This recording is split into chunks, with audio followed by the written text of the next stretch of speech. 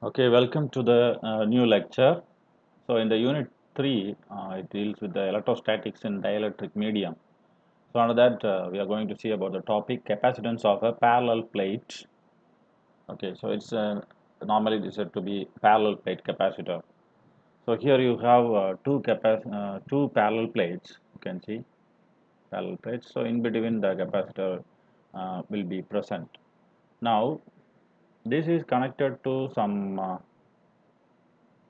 potential some potential will be applied in between. So the field is passed through this. Okay, so this is how a dielectric is appeared to be. Here I can take this as A, and the distance between these two parallel plate capacitor, it is mentioned as D, and here, as I said, the potential, that is V. Okay, now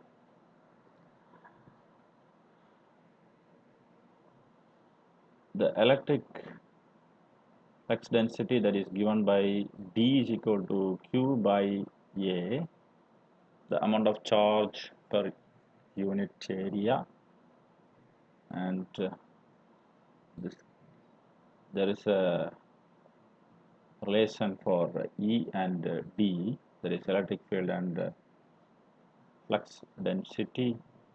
Electric flux density, so E is equal to D by epsilon, or you can say it as D is equal to epsilon into E. So these things already we have studied. So for D, you know, Q divided by epsilon into A. So from this you can get the value of E. So what is A? A is the area of the plates. Area of the plates. If it is square, then the square of area. Sorry, area of the square. Then if it is a rectangle, then area of a rectangle. Area of the plate. And B is the separation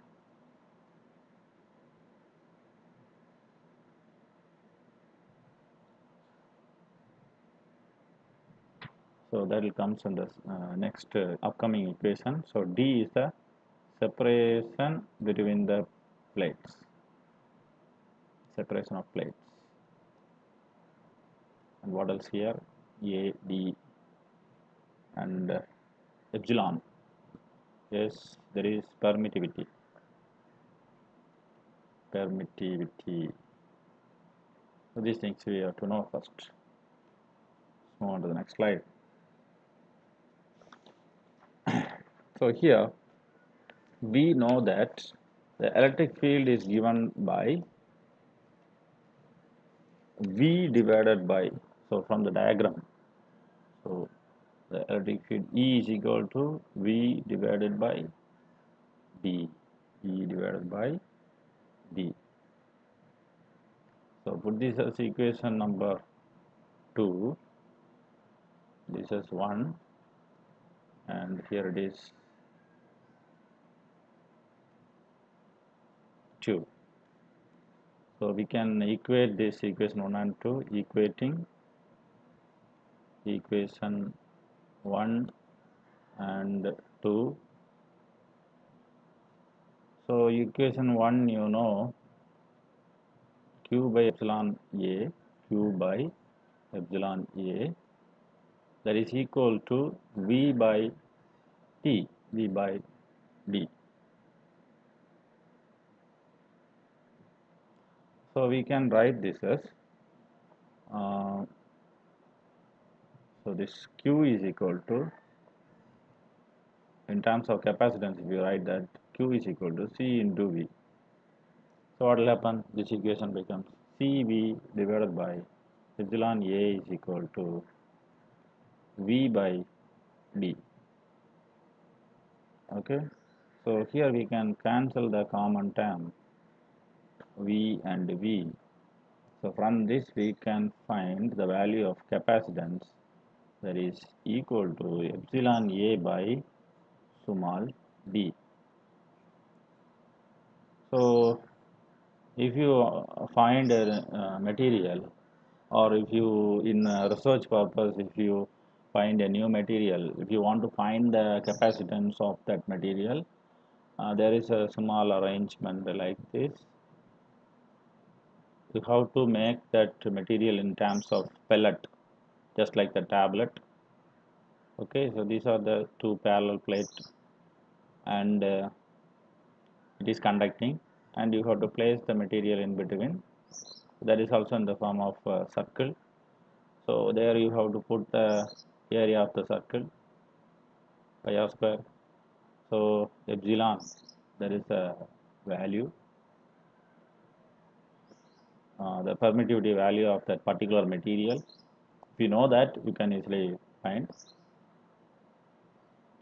So C is equal to epsilon into divided by D. And this is the we should know the radius value also. By knowing the radius, we can find the area, and here the distance between these two. So using this, we can find the capacitance value. So it is very useful formula, even in the research also.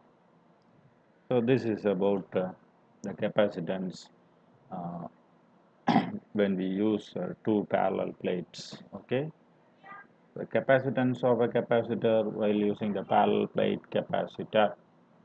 Now, next, capacitor or capacitance of parallel plate capacitor. Capacitance of parallel plate capacitor. This is the next topic with two media.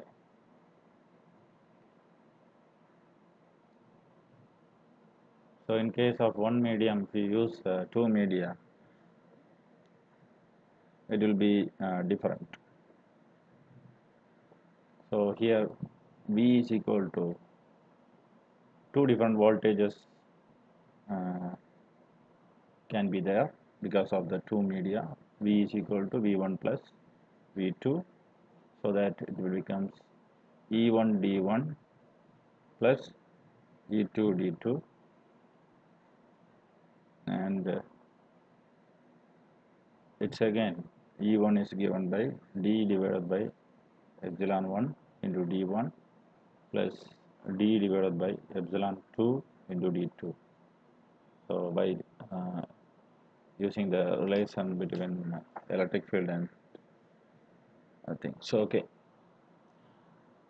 how it is two medias are there. So in between the dielectric material present, it is insulator, as you know. So instead of one material, if you have a combination of two material, one of there is one material, another of one material. So up to this you have V1, and up to this you have V2, and the distance also varies, D1 and D2. The permittivity of this different medium also change. So this is epsilon 1 and this is epsilon 2, and here you have to give the potential, that is voltage V. Now applying this, you will get Q divided by A into epsilon 1 into D1, and Q divided by A into epsilon 2 into D2. So the similar kind of values. Okay, so here what we observed for E, so the same here we are using. For E1 it is Q divided by A into epsilon 1, here it is A into epsilon 2. Now we know for Q it is CV, or here itself we can take the common terms outside. Q by A, that is taken outside, so D1 by epsilon 1 plus D2 by epsilon 2. So this can be written as Q is equal to C into V, as you know. So CV divided by A into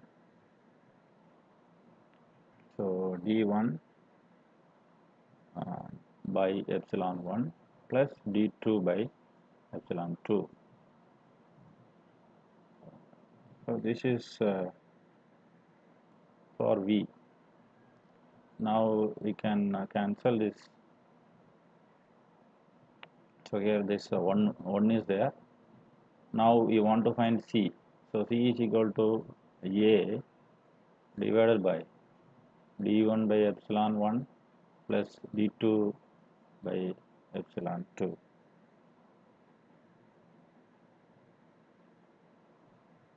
Okay, so and finally we can write this expression as C is equal to A divided by d1 by, so this epsilon 1 can be written as epsilon naught into epsilon r1 plus d2 by epsilon naught into epsilon r2, because the permittivity in free space is same, but the relative permittivity is different for the different medium.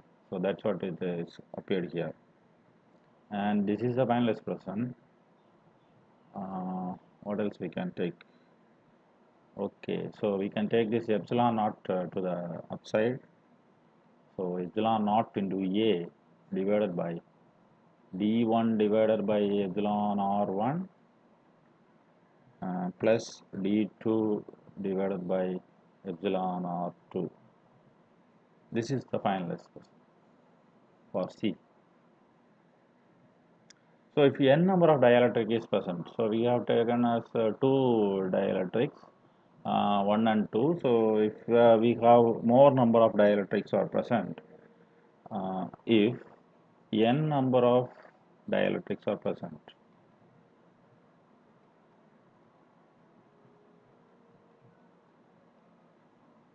so in that case the equation can be written as C is equal to epsilon naught A. The area is uniform, so here we can write it summation of I is equal to 1 to n in dn by epsilon di, so it is given as I, so epsilon r I. So this is the general form of expression. So whatever the number of dielectrics present in between, we can find using this formula. So very simple equations.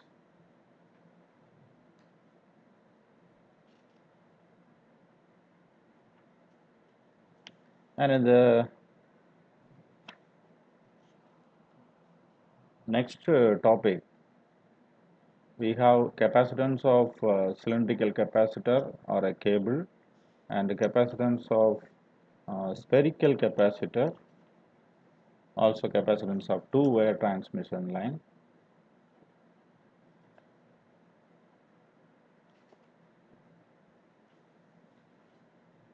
Okay, so that we will see in the next class. Thank you.